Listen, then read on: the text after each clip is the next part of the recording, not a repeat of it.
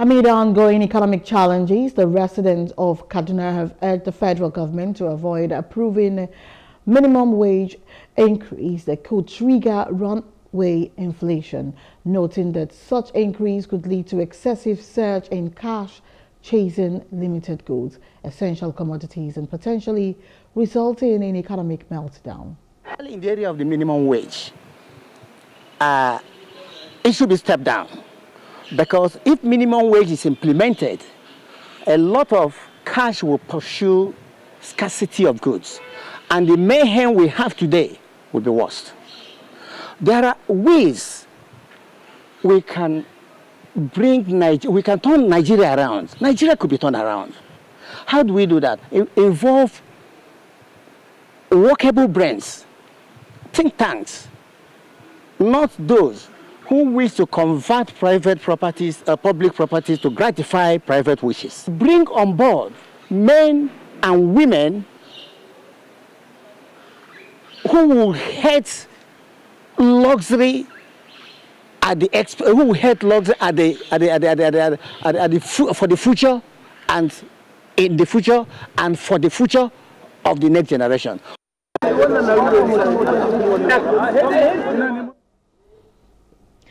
They highlighted the importance of job creation to the teeming youth, good health system, and revitalization of textile industry and other sectors that could help reduce crime and other social issues, contributing to a more stable society. Youths should be remembered. A lot of youths are wandering in the street. No industry anyway, both cottage industry, no any form of industry. The ones that are available are dead, and our youth are luxuriating on alcohol right off their future.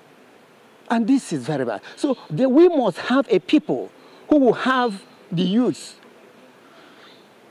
in their drawing, who will have in their mind, who will have the youth in their conscious mind, who will think about tomorrow's youth and the youth of tomorrow.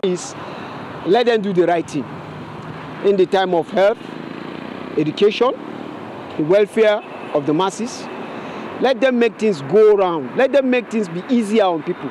They promised $1 to Naira, which by now, if you could check, $1 now is getting up to 1,000 Naira in Nigeria, because all the expectations that they give the masses, they fail them. I want the government to, first of all, initiate a very good terrain for us in terms of the employment and the cost of things, the border.